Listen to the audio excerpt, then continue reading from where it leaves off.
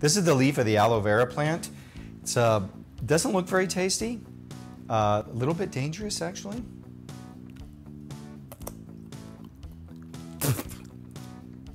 I'm supposed to put that in my smoothie? Hey, it's Michael Bernier of Think Outside, and I love this plant. Hey everyone, it's Michael Bernier of Think Outside, and welcome back to another episode of our indoor plant. I love this plant, and today we're going to be talking about the aloe vera plant.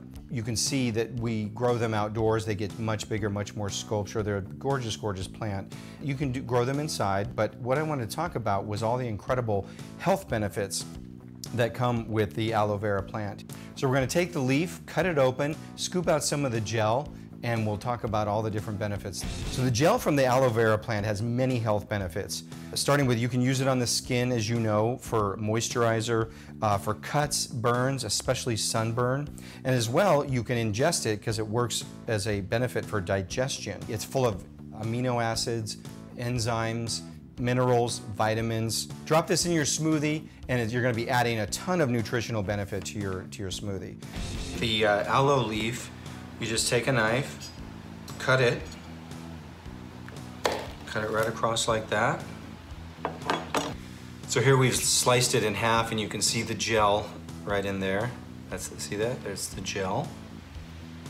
And all you have to do is take the knife, very sharp knife obviously, and just slice right across the skin.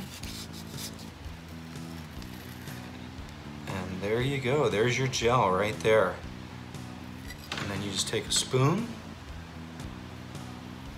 and just scoop it all out. There you go. Rub that on your skin, on your sunburn if you got a sunburn, throw it in your smoothie, throw it in your smoothie, and this will be great for your digestion.